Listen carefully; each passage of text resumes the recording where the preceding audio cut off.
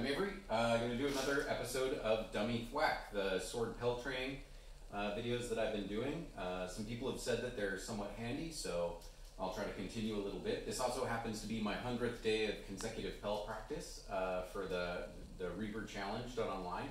So I thought I would get two birds with one stone. So what I've been doing is a minimum of 100 shots, often more, every day, regardless of travel, rain, sick, sunshine, whatever. And if you miss a day, you just start over. So what I've been trying to do, though, is practice one particular shot the whole time, which is offsides. I did a couple videos on how I did offsides at the beginning of that, and I thought for this one, as a quick recap, I might talk about the different styles of offsides I've been working. I won't focus too much on the first two fundamental ones that are in my first videos, but one of them I'm calling, and these are not great words, so I'm going to come up with better terms. But if I do counter rotated, that means this hip comes forward, the hand comes forward almost in a line, looks almost like an onside shot here, blade comes out whips at the end, and it only comes to the offside, right? The other one is to rotate my hips the same direction. That's what I'm calling pro-rotated. And if your hand's out here, looks like that. A little tricky to lock the body into the hand a little bit. But using those two, as well as a third mechanic, I'm able to put together a variety of different shots. And I'm emulating a bunch of different people, so I thought I would go through each of those people. That third mechanic, though, first is a pendulum. So that's when the blade is facing me, and I rotate like that. So I've got a video on those as well from a long time ago. Most people call them a pendulum shot. There's a lot of ways to get into that position. Duke Sean has a video where you throw a feint to the outside and you're actually rolling the hand back to here.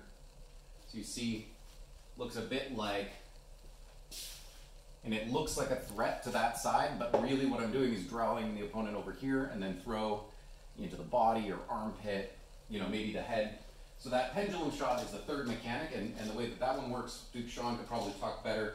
But if you leave aside the feint part and just talk about the mechanics of the blow, you end up here, and you get most of the power by lifting the elbow and keeping the blade somewhat tight. You can practice with your mechanics to extend. A little trickier, but if you're in tight, that's that one that'll just tag people in the armpit or in the body. Not too hard to do leg, not too hard to do head. And that one gets a lot of power without you using your body much, because that rotational motion, and I've got a weak shoulder from injuries, can get a lot of power. So that's almost 720 degrees of rotation building the whole time. So how do I put those together to try to emulate some of the great shots of other people? And then there's other mechanics altogether. So one of the ones I've been working with Brandon Knight, who's a U.S. national champion many times in sword and buckler, and I believe international champion as well, not sure. He does something similar to that, the body fick over here, and I thought he was throwing it at range. And to me, when I was his opponent, it looked like a shot that just went pop, like that, really quickly between the sword and the shield to hit me in the body.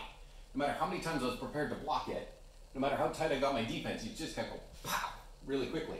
I'm like, how do you get that power? Well, it turns out he was actually doing some of that wind up of the pendulum, and Brandon's going to tell me, no, Avery, you still got to work on this one. He's just been teaching me lately. But instead of coming foredge facing, it's still foredge that way, and then often on the step.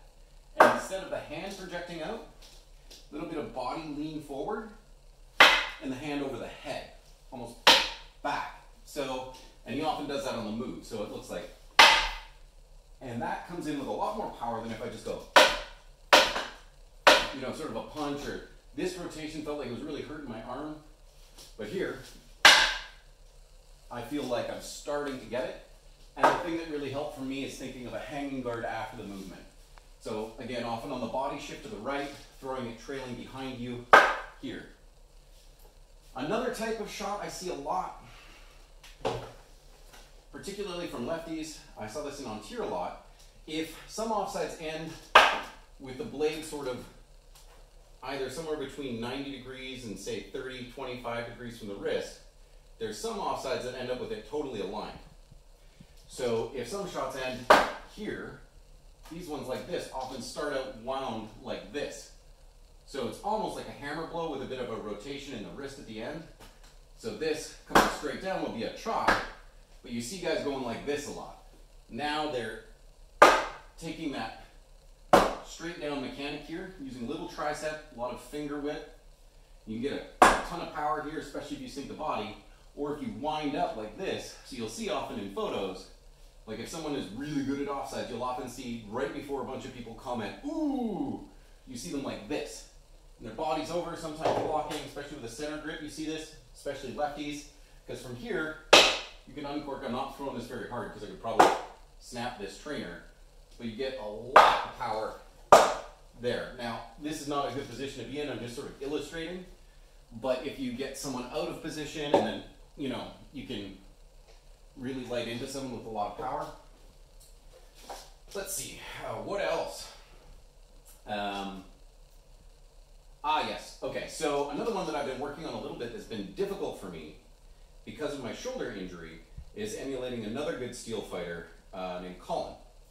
Colin has this nice setup that tags people in the armpits a lot, of all different skill levels, and the way that he sort of described to me that he throws it originally is a bit of a fake up to the head, that's to get the body moving, and then a feint to the leg. It might actually cut here, and then exploding out across this way. So to me, that felt like he's going into, it looks like feint, cut, pull. And he can also, if he's being nice, instead cut down into the head. So instead of ripping up into someone's armpit. But this motion was really hurting my shoulder. There's a lot of impingement there. And I suspect that if it's hurting my bad rotator, it's probably not good for even a healthy rotator cuff. So I've been trying to figure out, and I'm not saying that's the way he threw it, that's the way I read him as throwing it. So I think the way he's doing it, or at least the way that I would recommend doing it, is keeping the shoulder blade settled back in the shoulder pocket. And for me, if I keep my elbow tight against my waist, I can still throw without causing any bite in this biceps tendon. So if I end up in this position, throwing here nice and tight, not a problem, especially on the rise. If I miss clean, no problem. It doesn't cause any impingement in the shoulder, whereas if I actually lift and I do shoulder abduction to get my arm up and out, get my elbow away from my body, that's where I start feeling pain. So if I do here, and then keeping that elbow in tight actually helps with this early feint. This one, again, maybe it takes the leg, maybe it doesn't. You're really just pulling through to this position and up into that armpit.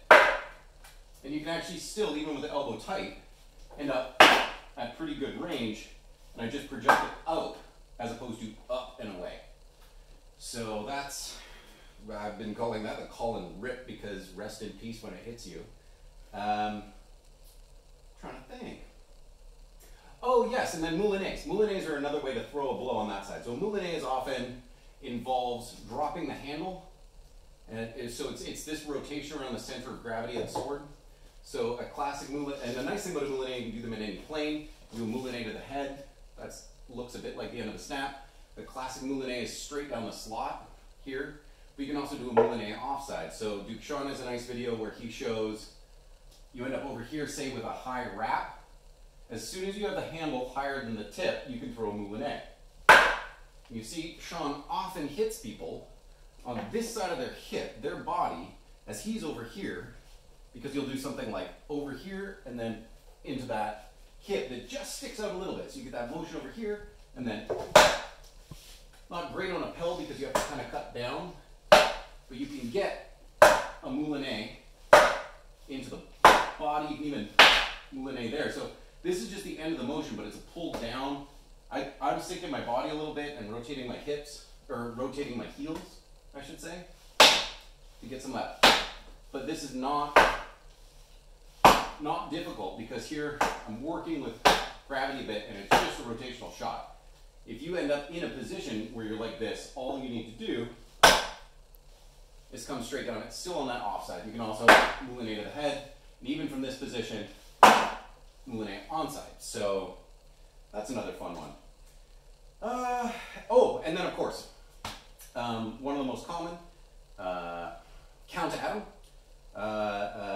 has a great set of setups where he'll fight with a shield, arm strap, round shield, low to protect his legs, sword guard here.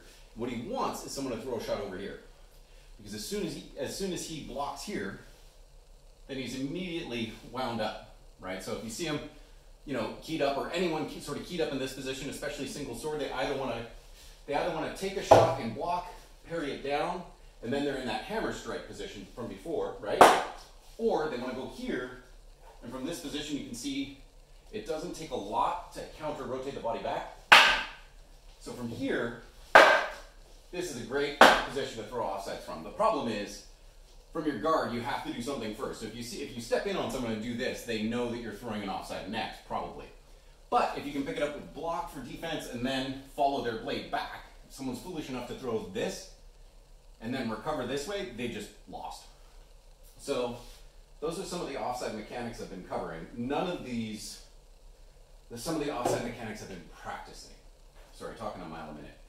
I doubt the video covers them well enough to get into any of them, but someone's like, okay, what are the shots that you've been learning? If you have feedback, I would really love it. If you have questions about any of those particular mechanics, not only will I try to get into them a little further, I'll also talk to the people who are helping me with them, or the people that I'm just copying, and maybe they'd be willing to answer your questions better than I could. So that's it. Thanks.